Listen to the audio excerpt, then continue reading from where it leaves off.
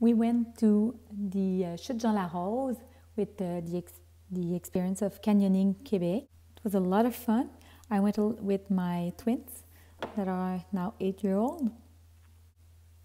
It was a great canyoning classic at the foot of Mont Saint-Anne ski resort.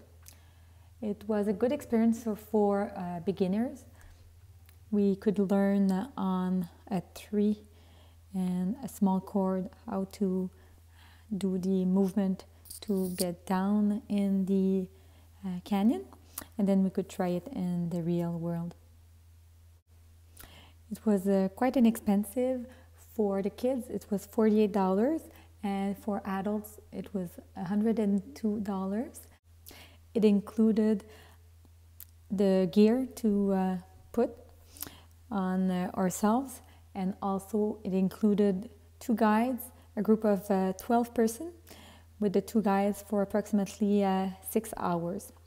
Well worth it, considering it's a lot of fun and also a lot of work for the guides to guide everybody in the Mont Saint-Anne Canyon.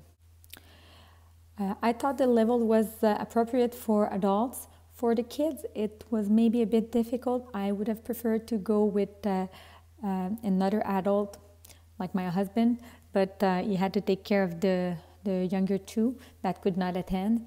I would say that 8 years old is really the minimum to appreciate and have fun, because you do have to go in the water. It's quite cold even with the wetsuit on, and you have to be able to swim a little bit in the water, maybe approximately 50 meters.